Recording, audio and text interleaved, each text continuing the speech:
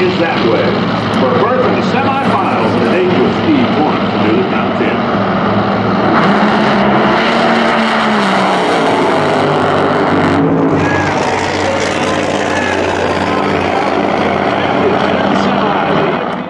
Ladies and gentlemen, Volkswagen is the people's car. We're with the people's driver today here at the NHRA Finals, Cameron Ferre. Cameron, a semi-final round appearance, your best to date in Top Fuel. It's got to feel good. Oh man, it's been such a phenomenal weekend, and you know, this has been a long time coming, and you know, it took almost over a year to kind of get this all put together with all the, you know, this being a Canadian-based team. It's been kind of a little bit of a struggle due to you know, the COVID-19 stuff and you know, the border closure and whatnot, but we got it done for the last 3 races, and just kept progressively getting better and better and better. So, and a semifinal finish for to end out the year is freaking awesome. I couldn't be any more happy. Obviously, yeah, you want to win the race, but you know, to lose to Steve by 6 thou, we tried. We swung for the fence, and unfortunately, we came up 6 thou short. But it's all good. It's what next year's for.